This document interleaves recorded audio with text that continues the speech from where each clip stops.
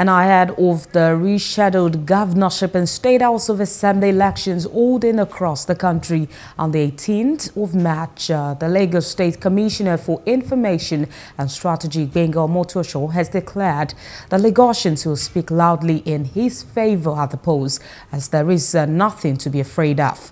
Omotosho stated this at an interactive session with Government House correspondents in his office of the State Secretariat alongside Ikeja. The Commissioner for Information also stated that the Governor, Babajide Sanwo-Olu, has nothing to worry about, urging Lagosians not to entrust the destiny of Lagos to people who cannot handle the pressures or do not have what it takes to take the state to the next level.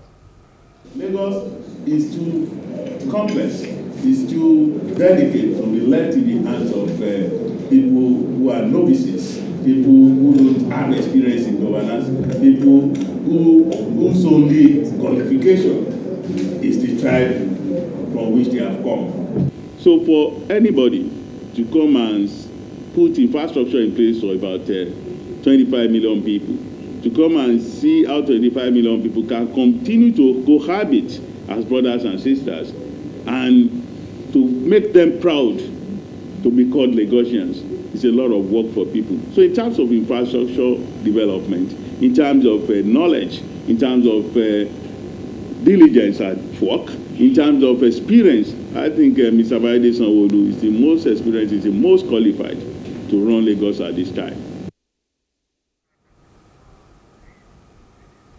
The Commissioner declared that ruling Lagos State is not a child's play, and he also warned that Lagosians will have themselves to blame if they put the state in the hands of people with no experience.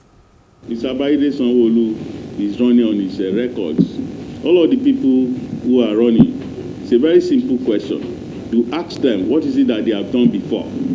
So, based on that, we begin to weigh them and see the person who is the best. And I believe that in the past 4 years that Mr. Sanwo-Olu has run the administration of Lagos State, he has done a lot. In terms of infrastructure, if you talk about roads, for example, building 170 roads. If we talk of education, completing about 1,047 education projects. If we talk about health, everybody has seen what he did during the COVID-19 pandemic. Hello, hope you enjoyed the news. Please do subscribe to our YouTube channel and don't forget to hit the notification button so you get notified about fresh news updates.